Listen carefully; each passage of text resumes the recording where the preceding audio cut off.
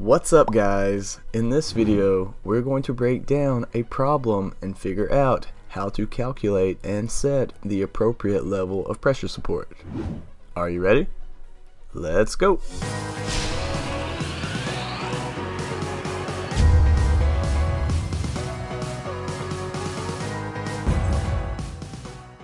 So let's say we have an intubated patient that is receiving mechanical ventilation in the SIMV mode with the following settings.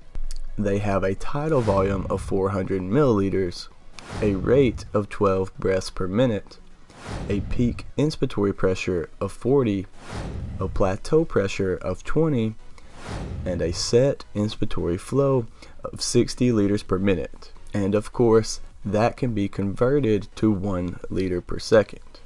The patient is breathing spontaneously with a spontaneous rate of 12 breaths per minute and a spontaneous peak inspiratory flow of 30 liters per minute, which of course that can be converted to 0.5 liters per second. So taking all of this information into account, what is the level of pressure support that is needed to overcome the imposed work of breathing? Basically, all you need to know is the formula for pressure support. So let's go through that now. Pressure support is equal to the peak inspiratory pressure minus the plateau pressure, and you divide that number by the set inspiratory flow. Then you take that number and multiply it by the peak inspiratory flow. So if you know this formula, all you have to do is plug the numbers in and the calculation is very simple. So let's go ahead and plug them in. So you would say 40 minus the plateau pressure, which is 20, and divide that by the set inspiratory flow. Then you multiply that by the peak inspiratory flow, which is 0.5.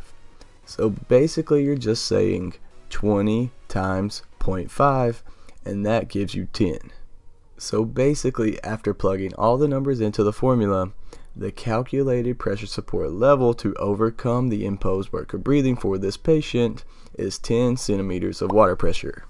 So I hope that this makes sense, and I hope that you see how easy this calculation is as long as you know the formula.